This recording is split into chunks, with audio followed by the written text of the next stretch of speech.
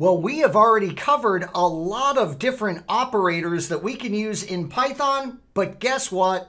As you can see from the title of this episode, we are not done looking at operators. Sure, let's talk about string operators. Yeah, there's one that is very valuable, and it's called concatenation, where we are going to bring strings together, and we're going to use what appears to be the plus symbol for this. Yeah, look at this example. I take a variable named first_name and I populate it with a string of Anthony. And then last name, I populate with a string of Sequeira. And then the full name is going to be set equal to the first name. And then notice our string operator of concatenation, the plus symbol. I add a space, I add another plus symbol, and then last name. When we print full name, you better believe it, it's going to engage in this concatenation. It's going to give us the first name, a space, and the last name. There's another type of string operator we should be aware of, and it is to repeat a string. Let's take a look at this example. So here I am setting a variable called greeting to the string of hi exclamation point, and notice a blank space. I then say repeated is going to equal this greeting, and then it looks like a multiplication sign. But yeah, this is the repeat string operator, and it says repeat this 3 times. So sure enough, if I asked for Python to print the value of repeated, what does it print? Hi, hi, and hi. Yeah, so that is how we can easily repeat strings with the repeat string operator. What other types of operators should we be aware of? Well, of course, there's the assignment operator. Yeah, we've been using this, since like day 1 in our Python videos. Yeah, where we take a variable, for instance, my test variable, and we set it equal to something. But guess what? There's also shortcut operators in Python. Yeah, so let's take a look at one of these. X is equal to 10, and then I say X plus equal 5. What is happening here? Well, the plus equal syntax is a shortcut operator. It's saying take the value of whatever X is and add 5 to it. Yeah, so sure enough, at that point in the operation of things, X is now equal to 15. It was 10, and we're adding 5 to it. What happens if we have another line of code that says X times equals 2? Well, sure enough, this is going to take the value of X, which was 15, and it's going to multiply it by 2, giving us a value now of 30. So if we tell Python to print the X value, it's going to print for us that value of 30. So I love the shortcut operators. Sure, we're saying go ahead and give us that previous value of X and do something to it. Now, remember in Python, we have our Boolean expressions where we have a value of true or false, and that's binary 1 or 0. Well, sure enough, there are Boolean operators we should know. For instance, not, which reverses a Boolean value, or and, which would return true if both things that are being analyzed are true, and or, which would return true if at least one of these conditions is true. So let's take a look at a Boolean operator in action, shall we?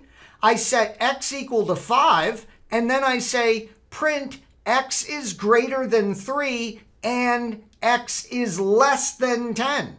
So does both of these stand true? That's what the and would test. Both need to be true in order to give us a true value. And of course, that's exactly what happens. This evaluates to true because X is greater than 3 and X is less than 10.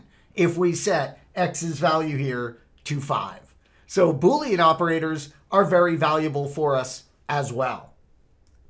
How about relational operators? Sure, like equal to, or not equal to, or greater than, or less than, or greater than or equal to, or less than and equal to.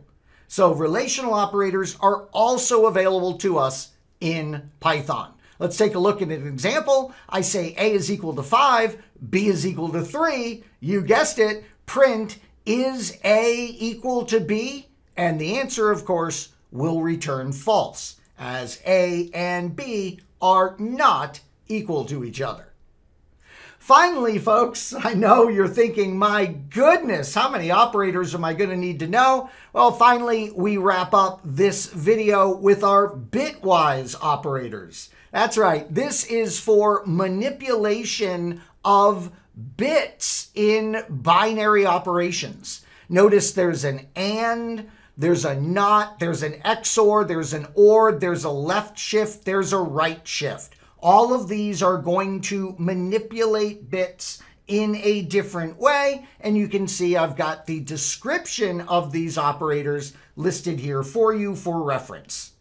So let's take a look at an example here. Let's zero in on that OR bitwise operator. Sets each bit to 1 if one of the bits in the two values we're comparing is equal to 1. Let's take an example of this one. So I'm going to say A is equal to 5. Now, notice the comment I added here. In binary, that is 0, 1, 0, 1. I then set B equal to 3. In binary, that would be 0, 0, 1, 1. And then sure enough, I say the result is equal to A, and then the OR operator, bitwise operator of OR, and then B. So what is the result going to be when we print it? Well, it's going to be 7, because in the first bit position, there is nothing set to a 1, so that remains a 0. In the next bit position, we have one of the values at 1, so that's going to set it to 1.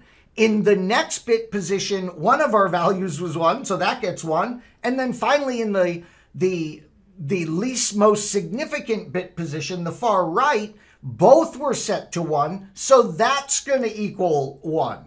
So the binary is going to be 0, 1, 1, 1, and when we convert that to decimal, it's 1 plus 2 plus 4, and that equals 7.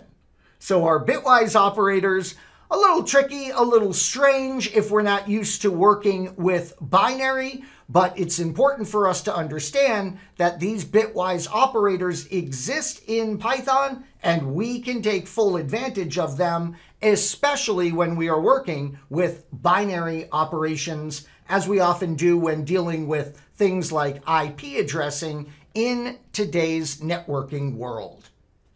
Well, I hope you enjoyed this video. We've got a couple more videos for you on things like data operators and, values that we can work with in Python. So have no fear. We'll see you in the next video here.